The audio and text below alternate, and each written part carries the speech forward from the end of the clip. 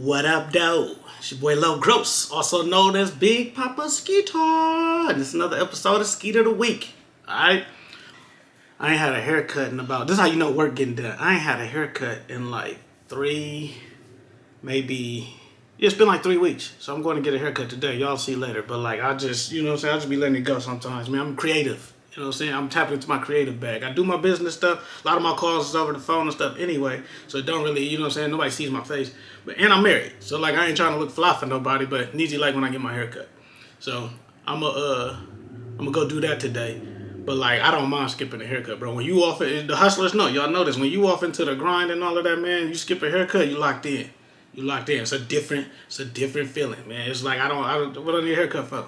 And I don't know. It's something about the sensory and all of that stuff. I just feel like I be in my bag when I'm scruffy. Everybody knows scruffy face low is like, yeah, hustle low. Y'all see it. You know what time it is. So this week, you know what I'm saying? The kickoff of the NFL season was here. You know, we recording this on a Friday, the Friday after Thursday Night Football, but the Lions played the Chiefs for the first game of the season. You know what I'm saying? The defending Super Bowl champion Kansas City Chiefs. You know, and now, I'm a Lions fan, as you can tell. Told y'all I'm from Detroit, the real Detroit. I've been a Lions fan. I'm 35. I've been a Lions fan for 45 years. Okay? That's just how intense this is. Now, I have a secondary team. You're allowed to have a secondary team when your main team has been as bad as my team has been. So, I like the Raiders, right? But I'm a Lions fan first through and through, right? I bleed Honolulu blue. So, for me, now we won last night, 21-20. But I'm still skeptical. And I'm getting flack from like all my homies back at home and everything because everybody's like, oh, nah, but this is a different team. It's a different team. Be that as it may.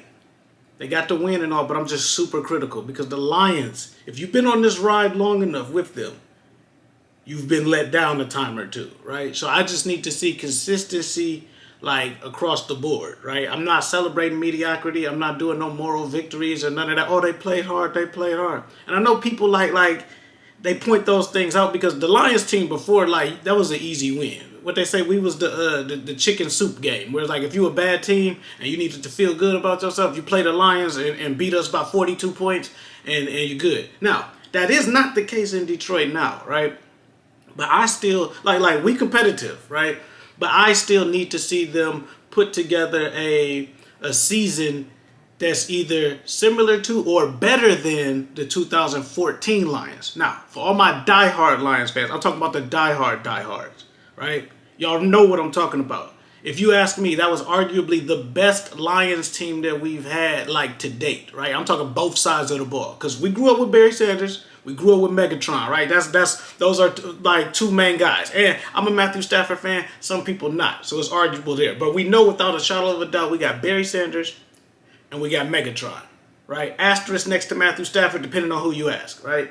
But 2014, offense and defense was the best team balance-wise that I have seen from the Lions. Still haven't seen, like, this team is close. This team is close, but they have to produce. And I say that because with that 2014 team, we were going to go.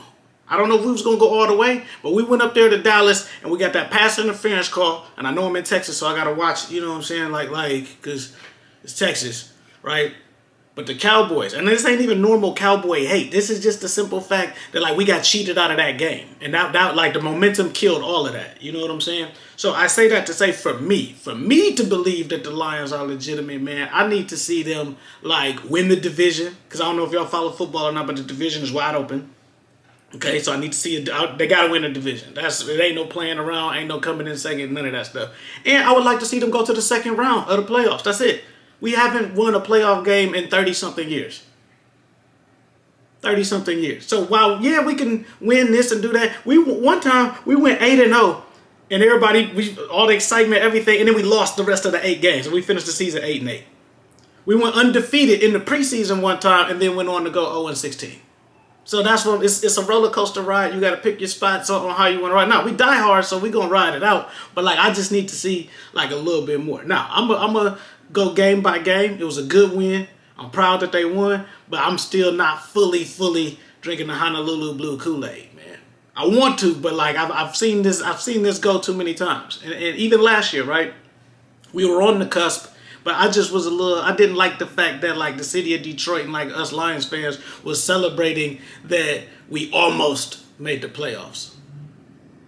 Come on, not like, and we've made the playoffs a couple times, like after 2014 and stuff. It's just we couldn't make it past the first round. So that's why I'm saying, like, I'm not celebrating like almost making it. Like, they don't give banners for just being able to beat the Green Bay Packers in the final season of the game. Like, they don't do that. You know what I'm saying? Championship caliber organizations don't do that. So this is the make or break year. This is the third year of the rebuild. We gonna see y'all. Like, but this is a segment from a cynical Lions fan. You feel me? Like, I've just been hurt too many times, man. I got trust issues. But yeah, check this out. We're going to have a clip of the game, like, right here. We're going to discuss it. It's a clip from the game. It's a clip from the podcast of us talking about the game last night, right? Detroit Lions played the Kansas City Chiefs, the Super Bowl champ Kansas City Chiefs. Fellas, thoughts on the game? It kind of went the way I thought it was going to go. Yeah, it kind of went the way I thought I was going to go. Once I saw that not only Chris Jones was going to be out, which was weird that he was at the game in like a suite. I don't think I've ever seen a whole player holding out go to the game, like as a fan. Stop right there. Stop right there. Our initial conversation was about the value that Chris Jones brought to the Chiefs, right? That was one of the first, like, in our group chat, that was one of the first, like, back and forth that we had, right? Of course, you know me. I go into GM mode and I'm like, nah, well, you know, they don't value dog, this and that. Traded. Y'all was bringing up like his contributions in the Super Bowl and in the playoffs and how he helped them win. And I was explaining that, like, the organization, that's cool, but if they don't value that, which is they showing us that they don't, it's going to be weird. So I say that to say it's weird that Chris Jones shows up sandwiched between two niggas in suits. And he huddled up, looked like the kid from The Blind Side. Looked like that was right on The Sopranos. I mean, to me, that seemed right on par with what you're supposed to do. Instead of just sitting there like, I'm gonna stand out. He's like, no, nigga, I'm about to sit right here and watch you niggas lose. Because guess what? You need me. You want to win? Put Booby in.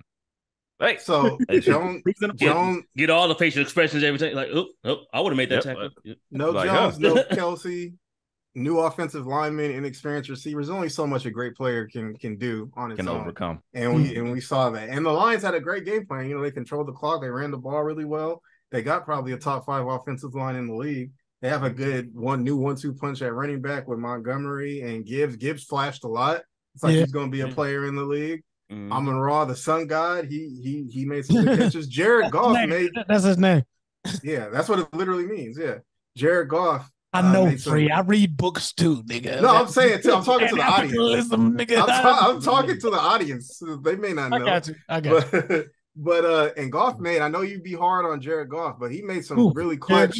We call him Jared Goff on this podcast. Yeah, some very clutch and tough third down throws to kind of seal the game and keep. He better have. Yeah, but and well, I'll let everyone else give their takes. I know we're going to talk about some of the miscues we saw in the game, so I'll let everyone else kind of speak on it.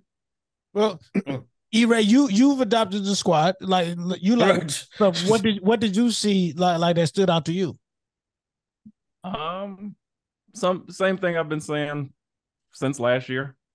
It's an adoption of grit, moxie, the actual shit that means something when you're trying to change the culture, because they haven't won in so long. All right, we back. Hope y'all enjoyed that clip, man. You see it? Transformation. You feel me? Like, it's hustle, create, then get cleaned up. You feel me? And what I like about growing my hair out and like just not, you know what I'm saying, getting it cut for a couple weeks. Look at this. Banging. Shout out to Naturally Named Moisturizer Duo. You feel me? All up in there. Uh-oh. What's up, kiddo? Daddy, what are you doing? Say hi to the Inaudibles. Hi, Animals. Oh! No, Let's say hi to the Inaudibles. No, put me down. Why not? Don't stay me up. Say what's up. Don't stay me up. Don't you want to say hi? I had to hold you up so they can see you on camera.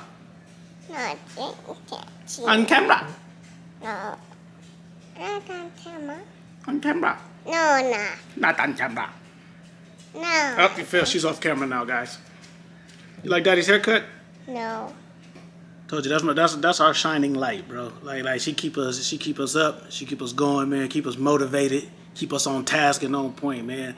I think I told y'all on the episode. I was like, I'm stuck in the grind. Like it just be tough sometimes, man. I do feel like isolated at times because, like I said, all my homies and everybody is back home. But like I just keep persevering. But it's an adjustment. I'm okay because like I got my daughter and I got my wife and everything, man. But like it's been a shift, if you will, and I do feel like, you know, just being transparent with y'all, man. I suffer from things too. You know what I'm saying? Like creating and all of that is a coping mechanism for real. I'm not even gonna lie to y'all. But it's like dealing with grief, you know what I'm saying? Depression for sure. You know what I'm saying? That is, for me, it's more like seasonal. It's like different things happen. I feel like anybody growing up in like the inner city, like you're gonna have some form of just like depression. There's no way around it. Anxiety to a certain extent. I don't have like crippling anxiety, but like you know what I'm saying? Now, that's on the bottom of the scale. I don't suffer from anxiety as much as like some of the other things, but depression for sure.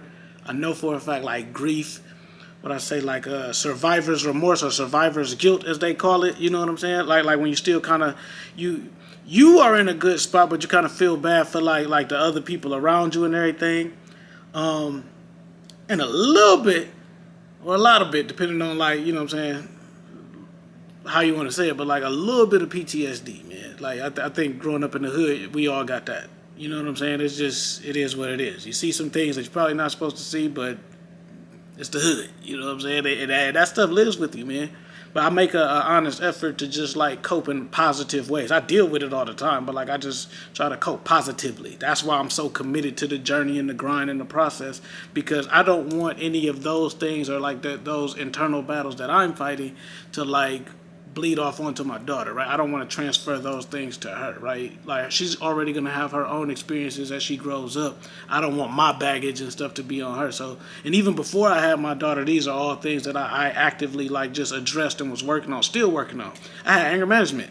You know what I'm saying? I had to go to anger management for a situation many years ago, but like I had to work on my temper, and what that lesson taught me was relegating my emotions. You feel what I'm saying? Like understanding my emotions, understand how to process them. You know what I'm saying? Understanding not to just react like right away and all of that. So like it's been a journey, still on the journey, right? But it's just something that I deal with. Like I said, I'm not perfect at all. Like I be having my own like hang-ups and stuff, but I just check myself and be like, hey, bro, like you tripping right now. Because again, if you check yourself, you don't have to worry about other people checking you. You know what I'm saying? Or if they do, like you can understand and appreciate what they're doing because like you've done it to yourself. You feel me? The other thing, and this is relatively new just because like I said, it's shifting. Things are shifting. But normally I don't have like trust issues and stuff because like I said, I grew up in kind of like my own little like ecosystem like with my peoples and in my neighborhood and in my community. And I always personally felt the support from them. Still do. So like that's not it. But like being a social butterfly or the extrovert that I used to be, the past 10 years being in Houston, I've turned into more of an introvert. You know what I'm saying? I've realized, and I had to admit this, like I've developed some trust issues when it comes to meeting new people, just because like I don't, you know, wavelength wise, we don't be on the same wavelength, you know, and understanding that everybody's not out for the same things you out for, even if they say they are. You know what I'm saying? People, I like to say I've been snaked on and flaked on too many times to count, and I'm just a little, you know what I'm saying? I'm gonna say shell shocked. I'm more so gun shy. Like I'm cool. Like I'm gonna get by regardless, but I'm not as willing to like reach out and do stuff with people just because, and not even on no like, oh well, they can stop me. It's just I don't got time for that. You know what I'm saying? Like I just really don't. And it is tough because, you know, you read all these articles, you listen to these podcasts, everybody tells you how you got to network, but it's just hard when you the only one working.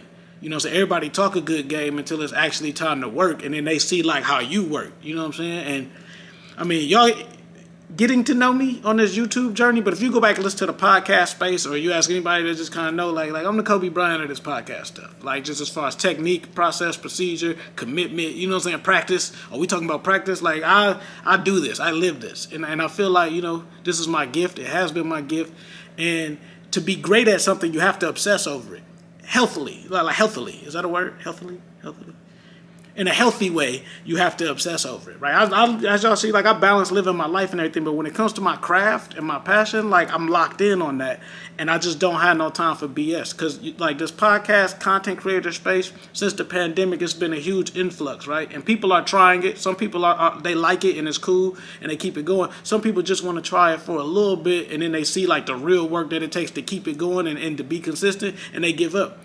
I don't have time to stop and allow for you to, like, do this as a hobby and just mess around and, you know what I'm saying? What they say, dicking off or, like, catting off around with this. I don't got time for that.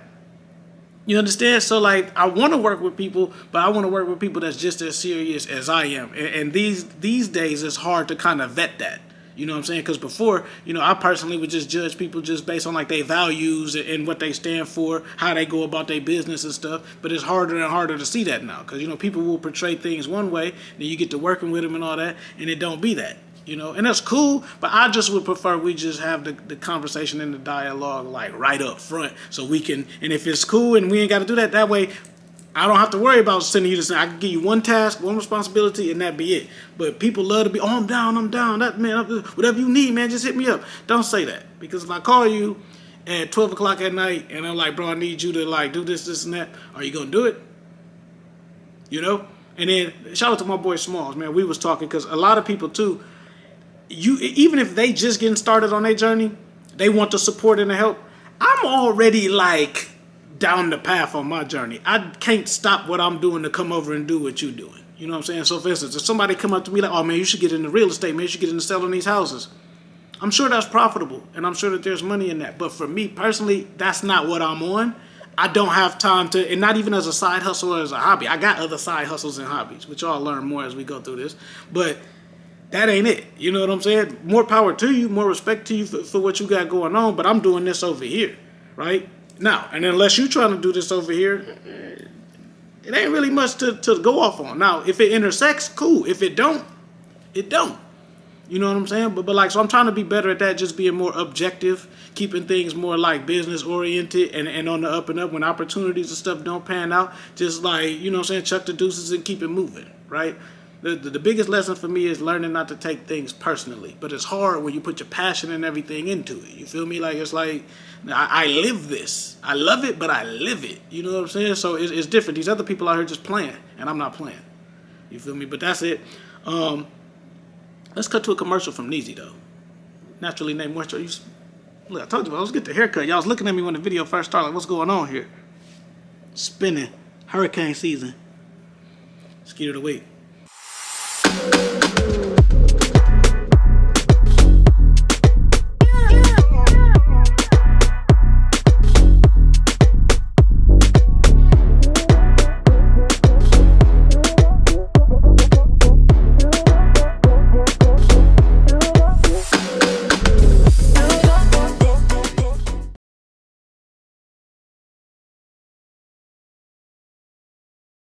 Told y'all I was coming back. This video gonna be late, man, but it is what it is. Y'all gonna love it anyway.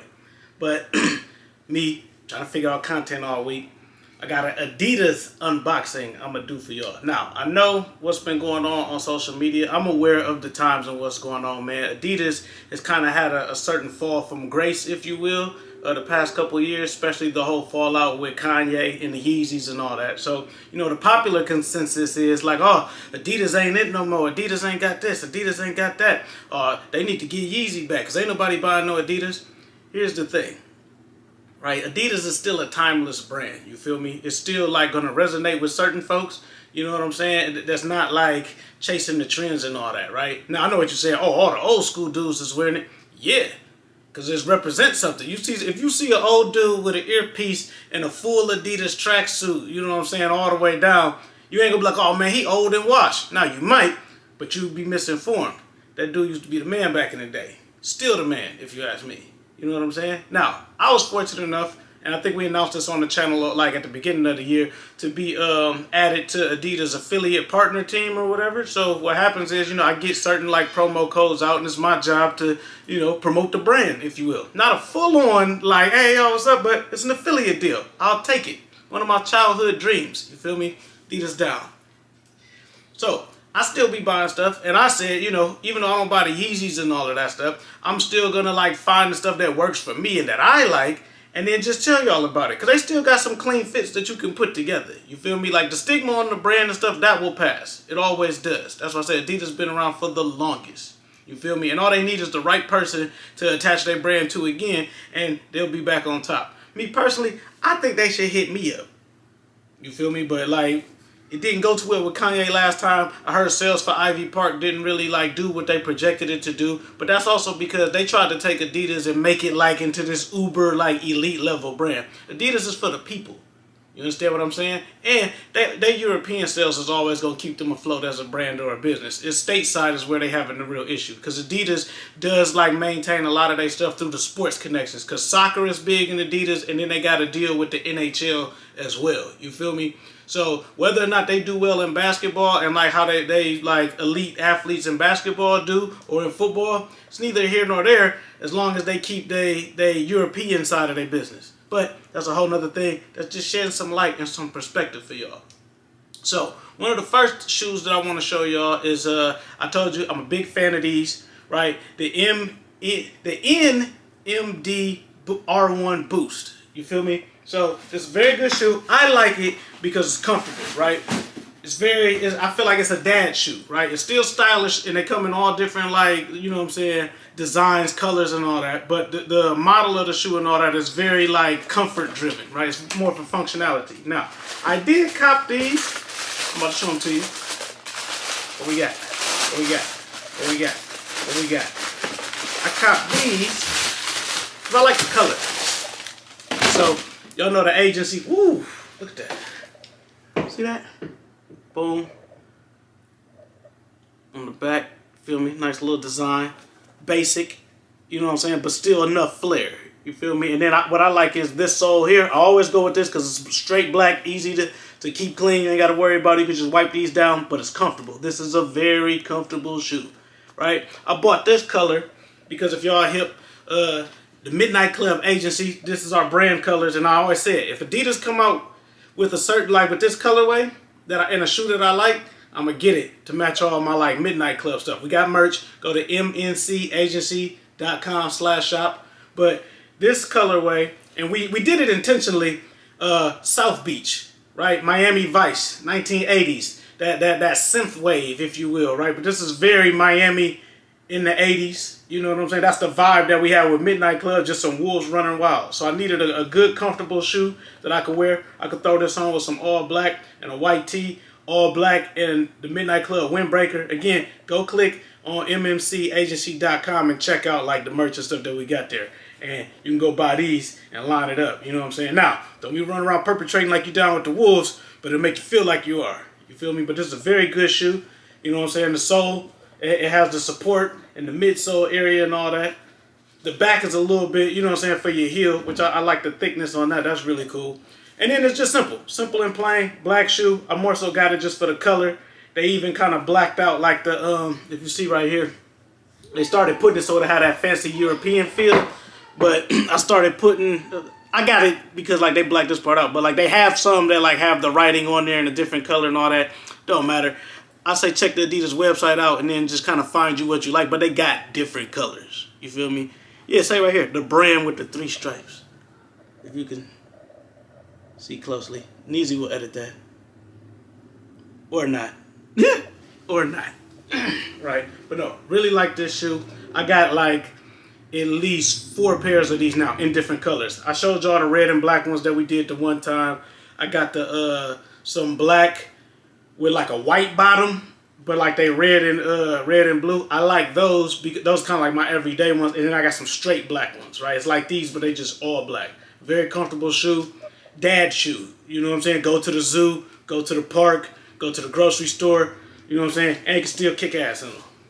You feel me? Love these. Now, another one of my favorites, and I always talk about in high school how like I was big, like middle school and high school when I started buying my own shoes, Adidas was like my shoe of choice, my brand of choice, right? Partially because one of my favorite basketball players was Tracy McGrady, right? Now, they have re-released his shoes. I didn't buy them because they're basketball shoes. And I haven't been hooping in a minute, probably suck by now, but I'm not gonna waste my time out there. Now, and while I like T-Mac shoes, I don't really think that they the best with outfits. Not, you know what I'm saying, as an adult. Now, when I was a kid, and I was rocking Mama Grady's, you couldn't tell me nothing. But there is one shoe, another shoe. I missed out on this wave early, but I caught on late. The Crazy 8s, right? I had a pair of Crazy 8s. They was literally the best shoes. I wore the hell out of those shoes. I still got them. They dusty. They beat up. The strings is all kind of popping out the sides because I hooped in these shoes. I cleaned them up and was like wearing them with different fits, like because it was like the way it's designed and everything, man. Like the all white and black with the stripes on there, like, and it's got the like the chunky kind of bottom. So I said, if they ever re-release this shoe, I don't care what's going on, I have to buy them. And lo and behold, they re-released them. Look at this, bam. Now, a couple things with this one. Let me see. Look at this. Ooh, rest in peace to Kobe. There's something about it too. When you wear these, people know what's up. Like the shoe itself just reeks like of greatness. You feel me? Now, the other pair, the original pair that I had was more like cloth. You feel me? And it was all black. This, and I didn't realize until after I bought them, it's like a slate gray, but that's cool. I don't care. Like, it's just an awesome shoe. I'll wear it regardless. But it's like a slate gray and it's leather. You feel me? Kind of like an aged leather. And it's got a couple like different designs on there. So of course that's the regular Adidas one. Then you go here, the Crazy, you know what I'm saying, the Crazy 8 logo down here as well. Now some of them it'll have the 8 here and all that, but like of course, you know, this is a re-rock, a re-edition. You know what I'm saying? Then of course they put the purple and gold on there just as like a what up to Kobe, because like really Nike is re-releasing Kobe's whole line. So again, Adidas just trying to like follow suit and stay attached to it. But very good shoe. You know what I'm saying? This is a comfortable hooping shoe. Okay? But I don't plan on hooping in these. I plan on like just throwing these on with something. Now, y'all know me. I always try to pick my shoes based on my ability to make them last and keep them clean. So this makes me nervous, but that's just how the Crazy 8s are. The Crazy 8s got the white bottom. I missed out on the second wave of them that came out where they kind of modified them and had like different colors where the bottom wasn't white, but still a good shoe nonetheless. All of this like is redesigned, because the thing about Adidas too with their hoop shoes, they not just putting out the same shoe that they had. You feel what I'm saying? Like they actually redesigning the technology so that it's actually comfortable and like, you know what I'm saying, it forms around you. Like the inside of this thing, look at this. And all my guys who hoop know this. It's important on the inside of your shoe, man, to like have that type of like cushion and support, right? Everybody not trying to get you to hoop in like the low tops and all that. It's like, nah, look, this is soft. This forms around like your ankle and everything and protect you. You want to go out like Aaron Rodgers, you feel me? But overall, good shoe. You know what I'm saying? I love it. I had to, like I said, it was a must-have. Only thing I didn't like is, right, so I showed y'all how like they got the different logos and stuff on there. Come on, man. Come on, man. I get it. I don't mind the Adidas, but Adidas equipment, it's almost like the Team Jordans almost, man. That's the only knock that I have on this shoe. But if you got pants on, I mean, wearing shorts, you'll probably see it. Nobody really cares. They just know that it's the Crazy 8. But if you got pants on, nobody's going to see this. I thought this was a little tacky. I'm not going to lie to you. A little tacky. But I'm cool. I would have rather had the little 8 logo on there or just like, you know, the Adidas sign and that's it. But neither here nor there. Still a dope shoe. I rock with it. I recommend it. I had to get it. The only other shoe, because I wear Adidas all the time, the only other shoe that I would possibly like jump on like this would be like the Gary Paytons. Y'all know which ones I'm talking about, the ones that kind of zip up and stuff. That would be the only one I'll step outside of like my Adidas, like, you know what I'm saying, affiliation with, man. Because those Gary Paytons, the gloves, man, fire. But let me know what y'all think, man. I say go cop. I always put my affiliate link in the description. You know what I'm saying? You click on that. At least I get credit for it, like when you click it. You understand what I'm saying? And then depending on what's going on, what sales they having, it'll be a promo code. You can follow me at Skeet Gro, and then I'll be posting like with the different promo code stuff. They roll them out every couple weeks. You feel me? So appreciate y'all for checking it out, man. Till next time, Skeet of the week.